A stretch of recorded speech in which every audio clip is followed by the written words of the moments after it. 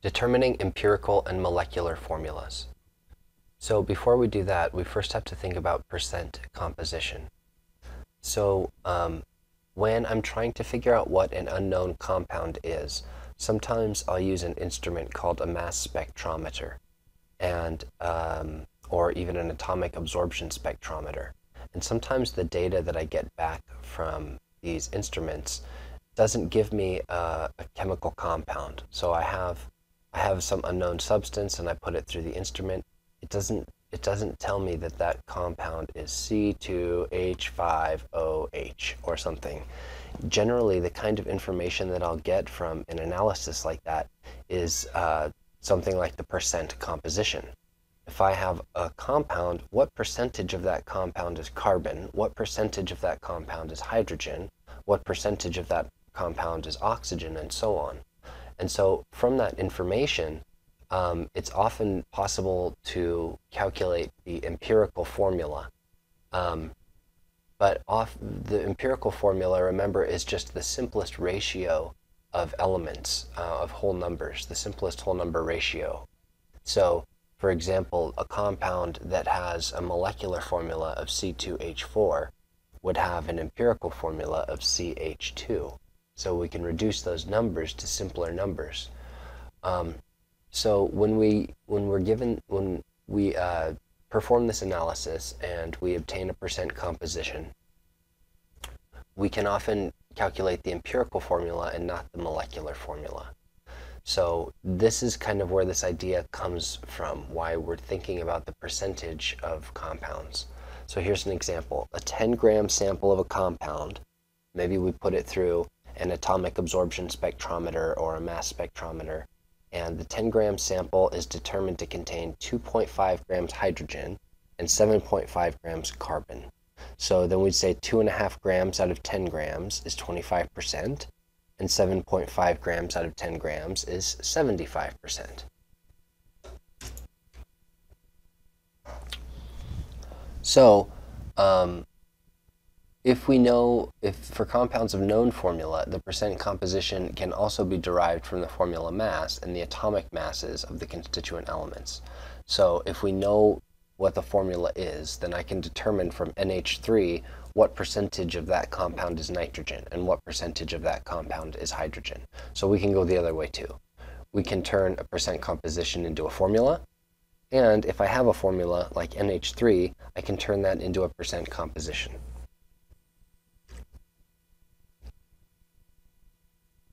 A compound's empirical formula can be determined from the masses of its constituent elements. Convert element masses to moles using molar masses, divide each number of moles by the smallest number of moles, and if necessary, multiply by an integer to give the smallest whole number ratio of subscripts. So let's look at an example. A compound is determined to contain 1.71 grams of carbon and 0.287 grams of hydrogen. So our first step is to, let's make a concept map here. And we're going from grams, we're given grams, and we're going to go to moles, convert to moles. And then our next step is divide by smallest number.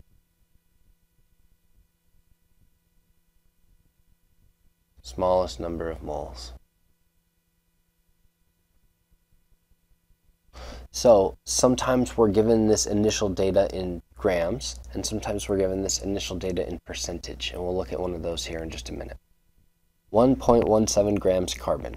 So to convert that into moles, I use the molar mass of carbon, and you find that 12.01 grams per mole is the number from the periodic table when you find the element carbon.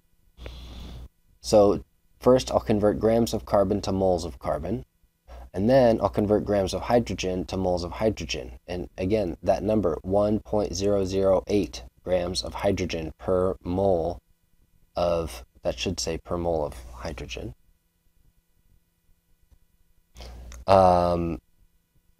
That number comes from the periodic table. So Once I've converted grams to moles, now I have both of these numbers in moles. Now I try to see if I try to find the smallest whole number ratio. And the way to do that is to divide by the smallest number, because right now this is what I've generated. I have 0.142 moles of carbon and 0.284 moles of hydrogen. So right now my chemical formula looks like C.142 H.248. But we can't keep those decimal places in our chemical formula. Those always have to be whole numbers. So although that it is true, I just did the math, and that is true how many moles of each of those I have, I can't keep them as decimals. So the way to convert those into whole numbers and still keep the same ratio is to divide each of them by the smallest number. So 0.142 is smaller than 0.248, so I divide each of them by 0.142. Right? So that's what I set up here, divide by the smallest number of moles. So when I do that, 0.142 divided by 0.142 becomes 1, and 0.248 divided by 0.142 becomes 2. So CH2 is my empirical formula. So remember, once I've done this, I don't know this compound's chemical formula is not CH2. All this is an empirical formula. So first of all, let me erase a little 1 there. I was just reminding us that there's 1 carbon. So one way to remind ourselves that an empirical formula is not a chemical compound is to write the empirical formula in parentheses and put the subscript N on the outside to say that this is not complete. I have a formula here, an empirical formula, but I don't know what compound this is. It's not CH2 because that, once we learn more about organic chemistry, we would know that that is not a stable compound. So N can't be 1, maybe N is 2. So maybe it's C2H4, or maybe it's C3H6, or maybe it's C4H8. I don't know what compound this is. I just know that the ratio of carbon to hydrogen is 1 to 2. So whenever I have an empirical formula,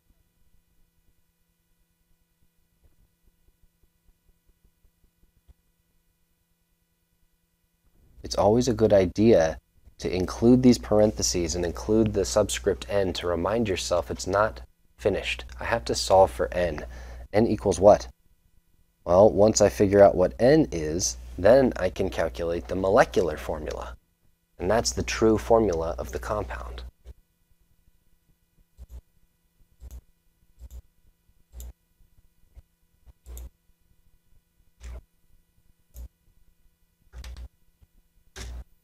Okay, let's do another one. A compound is determined to contain 5.31 grams of chlorine and 8.4 grams of oxygen. After steps 1 and 2, the tentative formula is obtained. Cl.15, O.525. So remember, this is what happens after I go,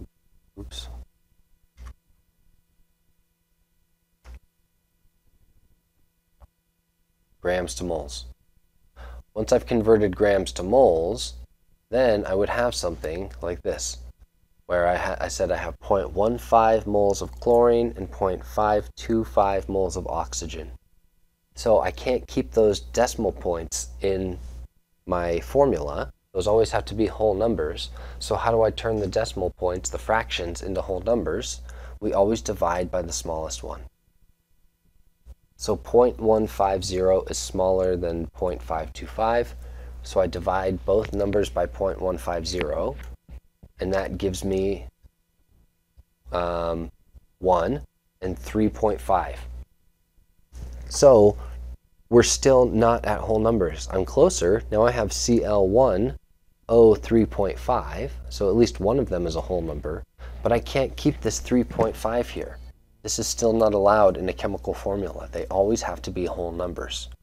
So what do I do if I have a 1 to 3.5 ratio?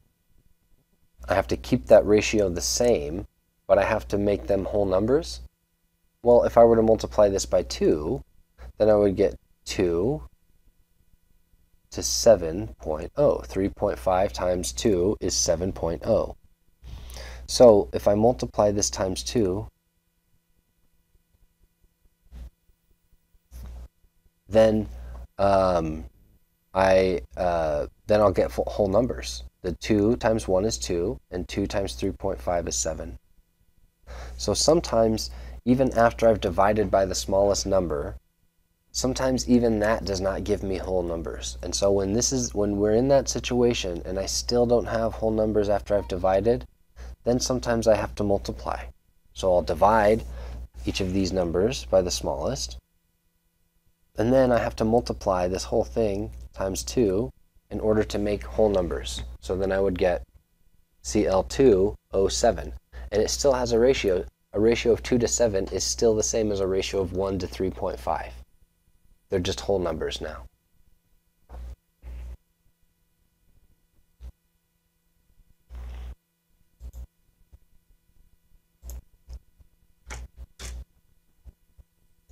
Okay, so here's a flow chart. If I have the mass of the atom, then first I have to divide by the molar mass to get the moles of that atom. I'm going to always have more than one atom, so mass of A atoms, mass of X atoms, maybe I even have 3, mass of Y atoms. Divide by the molar mass of that atom, and we find this on the periodic table. So the molar mass is always the number that you find on the periodic table. That will give you the moles. And then we'll generate something that's going to look like CXHYOZ. And we'll know what X, Y, and Z are, but they're going to be fractions at this point. And then we'll divide by the lowest numbers, and then we'll get CXHYOZ, or whatever the elements happen to be. And it'll be whole numbers. X, Y, and Z will be whole numbers after we do this. And if we put the empirical formula in parentheses with an n on the outside, it reminds us that we're still not quite done. We haven't figured out yet. We haven't looked at how we're going to calculate, how we're going to turn an empirical formula into a molecular formula. How do we calculate that little n? Well, we'll do that next.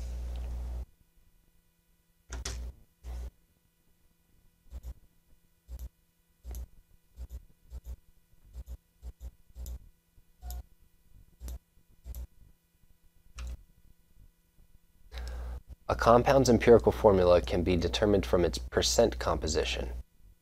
So we just looked at a couple where we have the mass. If I have a mass of a compound, I start with grams, then I turn grams to moles.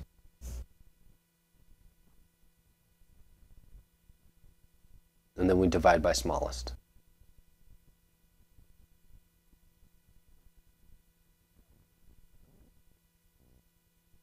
Well, if I have percent instead of grams, then I just have to take one step back. I start with percentage, and I will have to turn percent into grams, and then grams into moles, and then once I have the moles, I'll divide by the smallest number to convert them to whole numbers. So let's take a look at how to do that when I start with percentages. Okay, so this example doesn't quite leaves out the most important step, which is, well, how did I get from the percentage to the gram? Well, I have 27.29% carbon, and I have 72.71% oxygen. Well, when I'm converting percentage to gram, a percent is always out of 100, right? So this number plus this number equals 100. So when I have a percentage like this, I can just assume that I have 100 grams, right? 100 grams. If I have 100 grams of this compound, then how much oxygen do I have? Let's start with carbon. If I have 100 grams of this compound that has these percentages, then how much carbon do I have? Well, 27.29% of 100 is 27.29 grams. And if I have 72.71% of 100 grams, then I have 72.71 grams.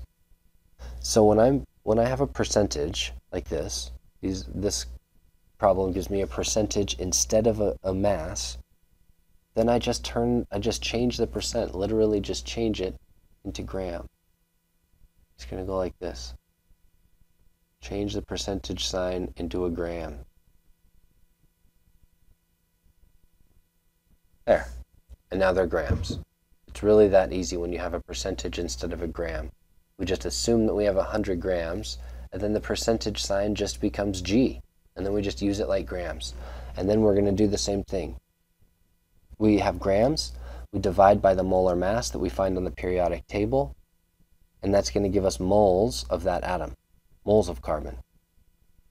Then I have grams of oxygen, divide by the molar mass from the periodic table for oxygen, and that gives me moles of oxygen. Then I make this first formula where I have fractions for numbers, C2.27204.544, but remember we're not allowed to keep these fractions, so that's not right. So how do I turn fractions into whole numbers? Divide by the smallest. Here's the smallest, here's the smallest. That gives me CO2, and remember, a good trick is to put this in parentheses with a little n on the outside to remind us that's the empirical formula. We're not done. That's not the molecular formula.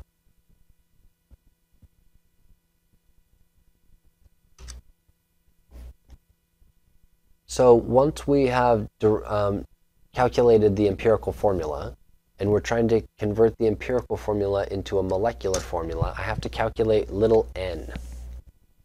So that's a compound's molecular formula can be determined from its empirical formula and its molecular or molar mass. So if I know what the mass of the molecular mass, molar mass of the compound is, and I know its empirical formula, then I can determine its molecular formula. So we'll look at an example of that in the practice problems for section 3.2.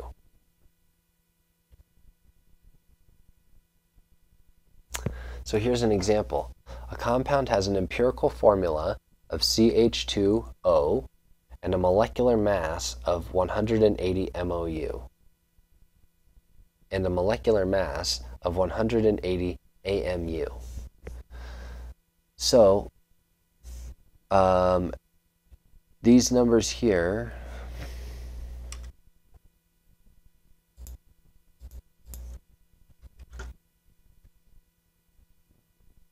So to determine N from a molecular mass and an empirical formula, we need to convert an empirical formula into an empirical formula mass. So if my empirical formula is CH2O, I have to convert this into a molar mass. So remember, the way to convert a formula into a molar mass is just to take the mass of each atom in the formula from the periodic table and add them all together. So carbon times 1 is 12.01. Hydrogen, there's 2 of these, and these weigh 1.01 each. And oxygen, there's 1 of these, and this weighs 16.00. So this gives us 30.03. So the empirical formula mass for CH2O is 30.03. Now, in order to calculate N, I also need to know what is the molecular molar mass. This is a number that must be given in the problem. So I can always calculate the empirical formula mass, just like we did. If we have an empirical formula, we calculate an empirical formula mass. But the molar mass must be a number that's given in the problem. I need that information in order to solve for N. So let's look at an example here.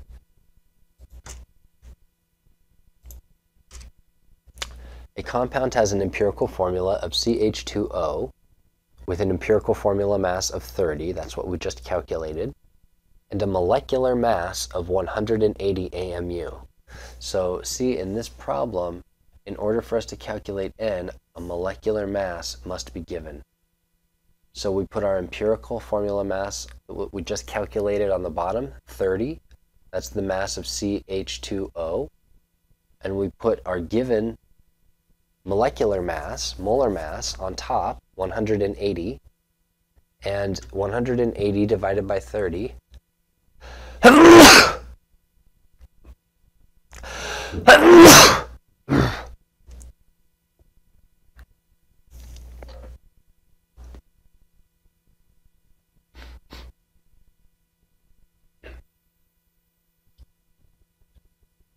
is 6 formula units per molecule.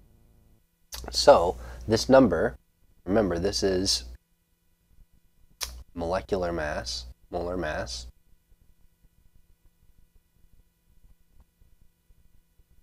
over empirical equals N. So N equals 6. So CH2ON is CH2O6. And now I multiply the 6 to each of the subscripts inside. 6 times 1, 6 times 2, 6 times 1. So that gives me C6H12O6. So this is the empirical formula. And this,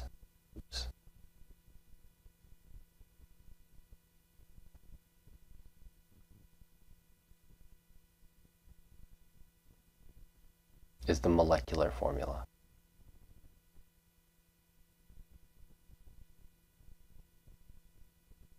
So the empirical formula is always missing some piece of information to tell us what the real compound is. I don't know what compound this is. I just know that the empirical formula is CH2O. After I solve for N, and then I know the molecular formula, this tells me what this compound really is. C6H12O6, I can look that up in a chemical encyclopedia and see that that's the chemical glucose.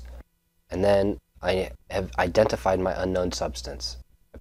This all started because, remember, I put my unknown substance in some kind of analytical instrument and it told me a percent composition, and then I calculated an empirical formula, and then I calculated a molecular formula.